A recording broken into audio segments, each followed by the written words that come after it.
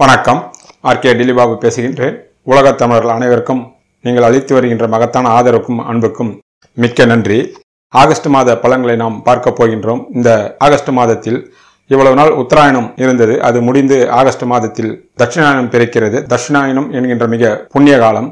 அது மட்டுமல்லாமல் இந்த மாதத்திலே சூரிய பகவான் சஞ்சாரம் வழக்கமாக நடைபெறும். புதன் சுக்கிரன் சஞ்சாரமும் நடைபெறும். கூடுதலாக செவ்வாய் பகவான் சஞ்சாரமும் குரு வக்ர நிவர்த்தியும் இருக்கிறது. ஆனால் பலவிதமான நல்ல மாற்றங்களும் மக்களுக்கு ஏற்றங்களும் நடைபெற உள்ளது. நீங்கள் வழக்கம் போல் ராசிக்கு மட்டும் பார்க்காமல் லக்னத்திற்கும் பார்க்க வேண்டும். அது மட்டுமல்லாமல் 1ஆம் வீடு 2ஆம் வீடு என்று இத்தனை மாதங்களாக சொல்லி வந்தோம். போன மாதத்தில் இருந்து அதை தவிர்த்து விட்டோம். இந்த மாதத்தில் கூடுதலாக 12 வீட்டுக்கு உண்டான பலன்களையும் துல்லியமாக கணித்து சொல்லியிருக்கின்றோம். நீங்கள் ராசிக்கு பார்ப்பது போல உங்களுடைய லக்னத்துக்கும் பார்த்தால் நாங்கள் சொல்கின்ற பலன்கள் உங்களுக்கு கூடுமான அளவு ஒத்து வரும் என்பதை இதன் மூலமாக நாங்கள் தெரிவித்துக் கொள்கிறோம். ரிஷப ராசிக்கு ஆகஸ்ட் மாத பலன்களை பார்ப்போம். உங்கள் ராசிநாதனும் 6 குடையவருமான சுக்கிர பகவான் 3லே இருக்கின்றார். உடன் சூரிய பகவானும் நீச்ச செவ்வாயும் ஆரம்பத்திலே இருக்கின்றது. இருந்தாலும் குரு பகவானுடைய பார்வை உங்களுடைய ராசிக்கும் படுகிறது, உங்களுடைய ராசிநாதனுக்கும் விழுகிறது. அதுவும் குரு பகவான் 7ஆம் தேதிக்கு பிறகு வக்ர நிவர்த்தி ஆவதினால் அவருடைய பார்வைக்கு அருமையான பலன்களை நீங்கள் எதிர்பார்க்கலாம். 3லே உங்கள் ராசிநாதன் இருப்பதினால் உங்களுடைய தைரியம் மேலோங்கும். எந்த விஷயமாக இருந்தாலும் முன்வைத்த காலை பின்வைக்க மாட்டீர்கள். உங்களுடைய ஆற்றல் வெளிப்படும். எந்த விஷயமாக இருந்தாலும் முழு மூச்சுடன் இறங்கி நீங்கள் வெற்றி காண்பீர்கள். 17ஆம் தேதிக்கு பிறகு உங்களுடைய ராசிநாதன் 4ஆம் இடத்திற்கு வருவார். அவர் 3லே இருந்தாலும் உங்களுடைய மதிப்பும் மரியாதையும் உங்களுடைய செயல்படும் மிக மிக நேர்த்தியாக இருக்கும். உங்களுடைய எல்லா விதமான முயற்சியும் வெற்றி அடையும் என்பது குரு பகவானுடைய பார்வையினாலும் ராசிநாதன் 3லே இருக்கக்கூடிய பலன் அதுதான். ஆனால் ஆரம்பத்திலே நீச்ச செவ்வாயுடன் சம்பந்தப்பட்டு இருப்பதினால் ஒரு சில சங்கடங்கள் ஏற்படலாம். அது சகோதர வகையிலாக இருக்கலாம், அல்லது கணவன் மனைவி வகையிலாக இருக்கலாம், அல்லது நண்பர்கள் வகையிலாக இருக்கலாம். அவர்களிடத்தில் நீங்கள் கட்டாயம் நீங்கள் விட்டுக் கொடுத்து செல்ல வேண்டும். இல்லை என்றால் அவரிடத்தில் கருத்து வேறுபாடுகளோ தேவையில்லாமல் வம்பு வழக்குகளோ வீண் விரைய செலவுகளோ வருவதற்கு வாய்ப்பு உள்ளது. அவர் நாளிலே வந்துவிட்ட பிறகு எல்லா விதமான நன்மைகளும் ஏற்படலாம். தசாபுத்தி சரியில்லாத இருப்பவர்களுக்கு 3லே இருக்கின்ற காலம் உடல்நிலையில் சற்று பாதிப்பு ஏற்படலாம். வயதானவர்களுக்கு கட்டாயம் ஏதோ ஒரு சங்கடங்கள் வரலாம். இல்லது தாயினுடைய மூலமாக உங்களுக்கு வீண் விரைய செலவுகளோ தாயின் வர்க்கத்தின் மூலமாக வம்பு வழக்குகளோ வரலாம். காரணம் 4ஆம் வீட்டுக்கு 12லே இருப்பதினால் தாயின் மூலமாக உங்களுக்கு சில சங்கடங்கள் வரலாம் என்பது தெளிவாக தெரிகின்ற உண்மை. அவரிடத்தில் நீங்கள் விட்டுக் கொடுத்து சென்றால் எந்த விதமான பிரச்சனையும் இருக்காது. உங்களுடைய ராசிக்கு 2, 5 கூடிய புதன் பகவான் ஆரம்பத்திலே 3ஆம் தேதி வரை 2லே இருக்கின்றார். பிறகு அவர் 3க்கு வருகின்றார். 2ஆம் வீட்டு அதிபதி 3லே மறைவது ஒரு மைனஸ் பாயிண்ட் தான். இருந்தாலும் அவர் ராசிநாதன் உடன் சேர்வதனாலும் குரு பகவானுடைய பார்வை வாங்குவதனாலும் எந்த விதமான சங்கடங்கள் இருந்தாலும் அதை நீங்கள் சமாளித்து விடலாம். குறிப்பாக 2 குடைவரை குரு பகவான் பார்ப்பதினாலும் அவர் 5 குடைவாராக இருப்பதினால் பணப்பிரச்சனை உங்களுக்கு இருக்காது. பணம் எல்லா வகையிலும் வரும். எவ்வளவுதான் வந்தாலும் செலவும் ஆகும். அதற்கு காரணம் ஆரம்பத்திலே அங்கே நீச்ச செவ்வாய் இருப்பதினால் அவர் 7 குடைவர் என்பது மட்டுமல்ல, அவரே விரையாதிபதியும் இருக்கின்றார். அதனால் நீங்கள் பண விஷயத்தில் சற்று ஜாக்கிரதையாக இருக்க வேண்டும். 2ஆம் வீட்டு அதிபதியான புதன் பகவானுக்கு குரு பகவானுடைய பார்வை வருவதனால் எவ்வளவு பிரச்சனைகள் இருந்தாலும் நீங்கள் சமாளித்து விடலாம். பண விஷயத்தில் சற்று ஜாக்கிரதையாக இருக்க வேண்டும். யாருக்காவது நீங்கள் பண விஷயத்தில் ஜாமீன் கையெழுத்து போட்டால் நீங்கள் சிக்கிக் கொள்வீர்கள். அதற்கு ஏற்றாற்போல் அங்கே ராகுவும் சனியும் 2லே இருப்பதினால் பண விஷயத்தில் ஜாக்கிரதையாக இருக்க வேண்டும். மற்றபடி உங்கள் குடும்பத்தில் மகிழ்ச்சிக்கு குறைவு இருக்காது. ஆரம்பத்திலே செவ்வாய் பகவான் நீச்சம் சம்பந்தம் இருப்பதினால் கணவன் மனைவிகளில் சற்று கருத்து வேறுபாடுகள் இருக்கலாம். நண்பர்களிடத்தில் சற்று கவனமாக இருக்க வேண்டும். இல்லை என்றால் அவர்களிடத்திலும் கருத்து வேறுபாடுகளும் வீண் விரைய செலவுகளுக்கும் வாய்ப்பு உள்ளது. 8ஆம் தேதிக்கு பிறகு அந்த செவ்வாய் 4க்கு வந்து விடுவார். 4ஆம் வீட்டு அதிபதி 3லே இருப்பதினால் ஆரம்பத்திலே சொன்ன பிரகாரம் தாய்க்கு உடல்நலை பாதிப்பு வரலாம். வயதானவர்களுக்கு ஒரு சில நோய் நொடிகள் இருக்கலாம். இருந்தாலும் குரு பகவானுடைய பார்வையினால் அது அதிக தீவிரம் காட்டாது, சரியாகிவிடும் என்பது உண்மை. 4ஆம் வீட்டு அதிபதி ஆரம்பத்தில் 4க்கு 12ல் இருப்பதினால் வீடு, வண்டி, வாசல், வாகனம் மூலமாக சுப விரயங்கள் ஒரு சிலருக்கு ஏற்படலாம்.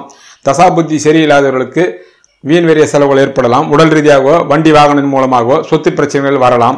அந்த 4ஆம் வீட்டு அதிபதி 17ஆம் தேதிக்கு பிறகு 4லே ஆட்சி பெறுவதனாலும் உடன் 7, 12 கூடிய செவ்வாயும் 4லே வந்து குரு பகவானை செவ்வாய் பகவான் 4ஆம் பார்வையாக பார்ப்பதினால் உடல் ஆரோக்கியத்தில் எந்த விதமான பிரச்சனையும் இருக்காது.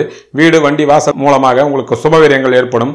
புதிதாக சிலர் வீடுகளை வாங்கலாம், சிலர் கிரகப்பிரவேசம் செல்லலாம், சிலர் பழையதை விற்றுவிட்டு புதியதை வாங்கலாம், சிலர் புதிய முதலீடுகள் செய்யலாம்.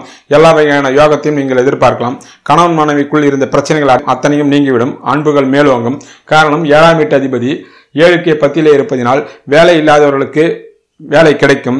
வேலையில் இருப்பவர்களுக்கு பதவி உயர்வுகள் வரும் எதிர்பார்க்கலாம். ஆணாக இருந்தாலும் பெண்ணாக இருந்தாலும் கணவன் மூலமாக புதிய சொத்துக்களை வாங்கக்கூடிய யோகமோ அல்லது வேறு வகையான அதிர்ஷ்டமோ நீங்கள் எதிர்பார்க்கலாம். அரசாங்கத்தின் மூலமாக உங்களுக்கு காத்து கொண்டிருந்த நல்ல செய்திகள் வரலாம். வங்கிகள் சிலர் கடன் கேட்டிருந்தால் அந்த கடனும் கேட்டவுடனே கிடைக்கக்கூடிய வாய்ப்புகளும் பிறக்கும் என்பது தெளிவாக தெரிகின்ற உண்மையாகும். 4ஆம் வீட்டிலே உங்கள் ராசிநாதன் 4 சூரிய பகவான் உடன் செவ்வாய் இருப்பதினால் 4ஆம் வீட்டு பலன்கள் முழுமையாக இந்த காலகட்டத்தில் நிறைவேறும். குறிப்பாக வீடு, வண்டி, வாசல், வாகனம், சொத்து சுகங்கள் கிடைக்கும். ஒரு சிலர் இன்ப சுற்றுலா செல்லலாம். வெளிநாடுகளுக்கு செல்லக்கூடிய முயற்சி செய்திருக்கக்கூடியவர்கள் இந்த காலகட்டத்திலே பிள்ளைகள் கல்வி விஷயமாகவோ அல்லது வேலை விஷயமாகவோ முயற்சி செய்தால் முழு பலன் கிடைக்கும் என்பதும் தெளிவாக தெரிகின்ற உண்மையாகும். 5ஆம் வீட்டு அதிபதி 5க்கு 11 இருந்து குரு பகவானுடைய பார்வை வாங்குவதனால் உங்களுடைய எண்ணங்களும் திட்டங்களும் முழுமையாக நிறைவேறும். 5க்கு குரு பகவானுடைய பார்வை கிடைப்பது மகத்தான விசேஷமாகும். ஆனால் தெய்வ அனுக்கிரகம் பரிபூர்ணமாக இருக்கிறது என்றது அர்த்தம். குறிப்பாக உங்களுடைய குலதெய்வத்தின் அருளும் மகானுடைய ஆசீர்வாதமும் புனித நீராடுதல், புனித யாத்திரை செல்லக்கூடிய பாக்கியங்கள் கிடைக்கும்.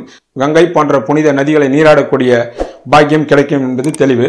அது மட்டுமல்லாமல் உங்களுடைய எண்ணங்களும் ஆசைகளும் கனவுகளும் நிறைவேறும். பிள்ளைகள் மூலமாக நீங்கள் நல்ல விஷயத்தை எதிர்பார்க்கலாம். இவ்வளவு நாள் குழந்தை பாக்கியம் இல்லாதவர்களுக்கு குழந்தை பிறக்கக்கூடிய வாய்ப்புகள் உருவாகும். பிள்ளைகள் மூலமாக ஒரு சிலருக்கு பேர் புகழும் கிடைக்கும். 5ஆம் வீட்டு அதிபதியை குரு பகவான் பார்ப்பதினால் பிள்ளைகளிடத்தில் உங்களிருந்து ஒரு சிலருக்கு இருந்த கருத்து வேறுபாடுகள் முற்றிலுமாக நீங்கிவிடும். உங்களுடைய அருமை பெருமைகளை பிள்ளைகள் உணர்வார்கள். தெய்வ கடாட்சத்தினால் அவருடைய வாழ்க்கை தரமும் உயரும். படிக்கின்ற பிள்ளைகளாக இருந்தால் அவர்களுக்கு அதிலே பெரிய வெற்றி உண்டாகும். வேலை தேடுபவர்களாக இருந்தாலும் நல்ல வேலை கிடைக்கும் என்பது தெல்ல தெளிவாக தெரிகின்ற உண்மையாகும். 6 ஆரம்பத்திலே 3 பிறகும் அவர் 4 இருப்பதினால் ஒரு சிலருக்கு கடன்கள் இருக்கலாம். அந்த கடன் அடைபடுவதற்கு வழி பிறக்கும். அதற்கு முக்கியமான காரணம் 2ஆம் வீட்டு அதிபதியை குரு பகவான் பார்ப்பதினால் தான் என்பது தெல்ல தெளிவாக தெரிகின்றது. போட்டியும் போராமை ஒரு சிலரை தாக்கும். ஒரு சிலருக்கு உடல்நலிவும் பாதிப்பு ஏற்படலாம். இருந்தாலும் பெரிய அளவுக்கு எந்த விஷயம் இருக்காது. 7ஆம் வீட்டு அதிபதி ஆரம்பத்தில் இன்னேச்சம் பெற்று இருந்தாலும் பிறகு அவர் 4 வருவதினாலும் 7ஆம் வீட்டிற்கு 10 இருப்பதினால் கணவன் மனைக்குள் இருந்த கருத்து வேறுபாடுகள் முதலிலே சொன்னது போல முற்றிலுமாக நீங்கிவிடும். சில வேலை தேடுபவர்களாக இருந்தால் வேலை கிடைக்கும். பதவி உயர்வுகளுக்காக காத்திருப்பவர்களாக இருந்தால் இந்த காலகட்டத்தில் பதவி உயர்வும் கிடைக்கும். சொந்தமாக தொழில் செய்யக்கூடியவர்களுக்கு மகத்தான முறையில் தொழில் அபிவிருத்தி கட்டாயம் ஏற்படும். அதற்கு முக்கியமான காரணம் 10ஆம் வீட்டை 4 இருக்கின்ற சூரியன், செவ்வாய், சுக்கிரன் அத்தனை பேரும் 10ஆம் வீட்டை பார்ப்பதினாலும் 7ஆம் வீட்டிற்கு 4 பார்ப்பதினால் கூட்டு வியாபாரம் செய்பவர்களுக்கு மகத்தான முன்னேற்றம் ஏற்படும். ஆனால் பெரிய தனப்பிராப்தி ஏற்படும். ஒரு சிலர் புதிதாக நண்பர்களுடன் சேர்ந்து கூட்டு வியாபாரத்தை ஆரம்பிக்கலாம். அரசாங்கத்தின் மூலமாக ஏதாவது வேலை நடக்க வேண்டியது இருந்தால் அந்த வேலை முற்றிலும் உங்களுக்கு சாதகமாக வரும் என்பது 7ஆம் வீட்டு பலன் நமக்கு தெளிவாக உணர்த்துகிறது. 8 சனி ராகுக்கு அது சம்பந்தம் இருப்பதினால் உங்களுக்கு ராசிக்கு அஷ்டம சனி நடக்கிறது. உங்கள் ராசிக்கு அவர் யோகாதிபதி என்பதனால் உங்களுக்கு பெரிய கெடுதலை அவர் செய்ய மாட்டார். இருந்தாலும் 8 இருப்பதினால் ஒரு சிலருக்கு ஏமாற்றம், இழப்பும், உழைப்புக்கேற்ற ஊதியம் கிடைக்காமல் போகும். காரியங்கள் தடைபடும். அதனால் 7ஆம் வீட்டிற்கு சனி பகவான் இருப்பதினால் கணவன் மனைக்குள்ளும் நண்பர்களிடத்திலும் பேசும்போது சற்று ஜாக்கிரதையாக பேச வேண்டும். நீங்கள் நல்லதே சொன்னாலும் அவர் தவறுதலாக புரிந்து கொள்வார்கள். 9ஆம் வீட்டிற்கு 12 இருப்பதினாலும் தந்தைக்கு சுபவீரியங்களோ வீண் வீரிய சேலங்களோ ஏற்படும். அது அவரவர்கள் சொந்த ஜாதகத்தை பொறுத்தது. தந்தையிடத்தில் கருத்து வேறுபாடுகள் வராது இருப்பதற்கு இந்த காலகட்டத்தில் குலதெய்வ வழிபாடு மிக பெரிய அளவில் உங்களுக்கு உதவும். எல்லா விதமான பிரச்சனைகளும் குலதெய்வ வழிபாடால் நீங்கிவிடும் என்பது 8ஆம் வீட்டு சனி பகவானால் ஏற்படக்கூடிய பிரச்சனைக்கு அதுதான் தீர்வு. 10ஆம் வீட்டுக்கு உண்டான சனி பகவான் அவரே 3ஆம் பார்வையாக பார்ப்பதினாலும் ஏற்கனவே சொன்னது போல் 10ஆம் வீட்டை 4 இருக்கின்ற கிரகங்கள் பார்ப்பதினால் சொந்த தொழில் செய்பவர்களுக்கு மகத்தான லாபமும் மிகப்பெரிய வெற்றியும் கிடைக்கும். பணிபுரிவர்களுக்கும் இந்த காலகட்டத்தில் பதவி உயர்வு வரும். இருந்தாலும் போட்டியும் போராமையும் உங்களை தாக்கும். அதற்கு காரணம் அஷ்டம சனி ஒரு முக்கியமான காரணமாகிறது. ஆனால் போட்டி போராமை பற்றி நீங்கள் கவலைப்பட தேவையில்லை. உங்களை பற்றி இல்லாததும் பொல்லாததும் பேசினாலும் அதற்கு நீங்கள் முக்கியத்துவம் கொடுக்க தேவையில்லை. உங்களுடைய வெற்றி பயணம் கட்டாயம் தொடரும். அதற்கு முக்கியமான காரணம் குரு பகவான் இவ்வளவு நாள் வக்கரப்பட்டிருந்தார். அவர் வக்கரம் நீங்கி 11ஆம் வீட்டை அவரே 5ஆம் பார்வையாக பார்ப்பதினால் எவ்வளவு பிரச்சனைகள் இருந்தாலும் அனைத்தையும் நீங்கள் வெல்வீர்கள். மகத்தான வெற்றியும் அடைவீர்கள். லாபங்கள் அவரவர் ஈடுபட்டிருக்கின்ற துறைக்கும் அவரவர் தகுதிக்கேற்றார்கள் லாபங்கள் பெருகும் என்பது உண்மை. மூத்த சகோதரர்கள் மூலமாக பரிபூர்ணமான ஆதரவு கிடைக்கும். அவர்களுக்கு எல்லா விதமான வாழ்வின் வசந்தங்களும் இந்த காலகட்டத்தில் எதிர்பார்க்கலாம். அவர்களுக்கு திருமணம் ஆவாதவர்களாக இருந்தால் திருமணமும், குழந்தை பாக்கியம் இல்லாமல் இருந்தால் குழந்தை பாக்கியம் இந்த காலகட்டத்தில் ஏற்படும். உங்களுக்கு அரசாங்கத்தின் மூலமாக மற்ற பிரச்சனை மூலமாக நீதிமன்றங்களில் வழக்குகள் இருந்தால் உங்களுக்கு இந்த காலகட்டத்தில் சாதகமான தீர்ப்பு வரும் என்பதும் 11ஆம் வீட்டை குரு பகவான் பார்க்கக்கூடிய பலன் அதுதான். குரு வக்கர நிவர்த்திக்கு பிறகு பார்க்கக்கூடிய பார்வைக்கு அந்த அளவுக்கு அற்புதமான பலன்கள் தெரியும். அவர் 11ஆம் வீட்டை பார்ப்பதினாலும் உங்கள் ராசியை பார்ப்பதினாலும் 3ஆம் வீட்டை பார்ப்பதினாலும் நல்ல பலன்களை நீங்கள் எதிர்பார்க்கலாம். 12ஆம் வீட்டு அதிபதி செவ்வாய் பகவான் ஆரம்பத்திலே நீச்சம் அடைந்தாலும் பிறகு அவர் நாளிலே வந்து குரு பகவானை 4ஆம் பார்வையாக பார்க்கின்றார். நாளுக்குடைய சூரியனும் அங்கு இருப்பதினால் இந்த மாதம் ஏற்படக்கூடிய செலவுகள் அத்தனையும் உங்களுக்கு சுபவிரயங்களாக இருக்குமே தவிர வீண்வெளிய செலவுகளாக இருக்காது. அத்தனை பிள்ளைகளுக்காகவும் உங்களுடைய எதிர்கால திட்டத்துக்காகவும் கணவன்மான வகையிலேயே தான் அந்த செலவுகள் இருக்கும் என்பது தெளிவாக தெரிகிறது. ஆக ஒட்டுமொத்தமாக ராகுக்கது சனி சம்பந்தத்தை தவிர மற்ற கிரகங்கள் உங்களுக்கு அனுகிரகமாக இருப்பதினால் இந்த மாதம் ஒரு வெற்றி மாதமாகும், ஒரு தனப்பிராப்தி அதிக வருமானம் உள்ள மாதமாகவும் அமையும் என்பது கிரக நிலைகள் நமக்கு தெளிவாக எடுத்து காட்டுகின்ற உண்மையாகும்.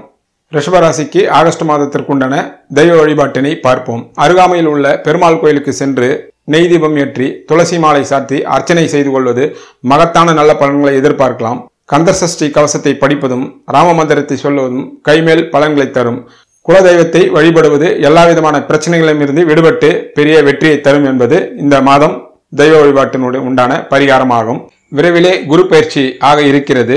குரு பயிற்சி பலனை தெளிவாகவும் விரிவாகவும் வெளியிட உள்ளோம். அதற்கு முன்னால் குருவினுடைய சிறப்புகளை பற்றி வீடியோ விட்டுள்ளோம். பார்க்காதவர்கள் இந்த ஐ பட்டனை அடித்து குருவின் சிறப்புகளை நீங்கள் தெரிந்து கொள்ளுங்கள். தெரிந்தால் குரு பயிற்சி பலனை நீங்கள் பார்க்கும்போது உங்களுக்கு எல்லா விதமான தெளிவும் உண்டாகும் என்பதை இதன் மூலமாக தெரிவித்துக் கொள்கிறோம். நன்றி, வணக்கம்.